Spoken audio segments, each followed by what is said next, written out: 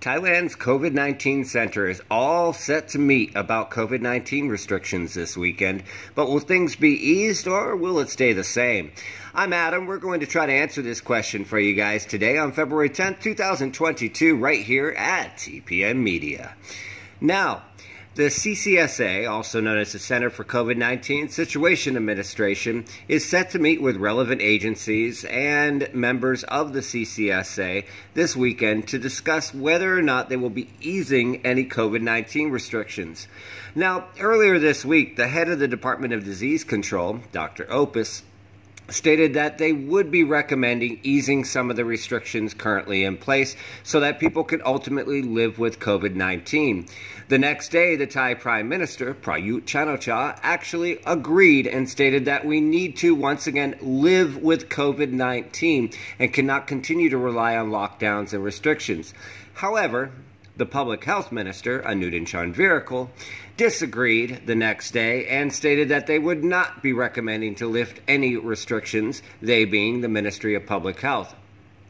And Anutin also doubled down and said that there would be no recommendations to, for instance, legally reopen the bar and nightlife industry, closed since April of last year, but allowed to open as converted restaurants with some rules and restrictions in the interim.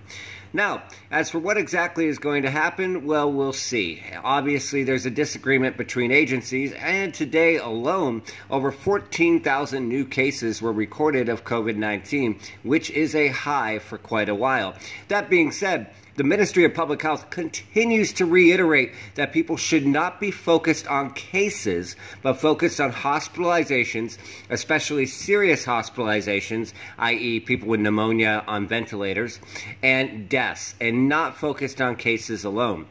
So it remains to be seen if Thailand will follow the trend of many other countries, especially Western countries, and ease some restrictions, especially those around border restrictions. Currently, the Test and Go program is open, but still contains a lot of bureaucracy and paperwork, according to people who have commented on it on social media.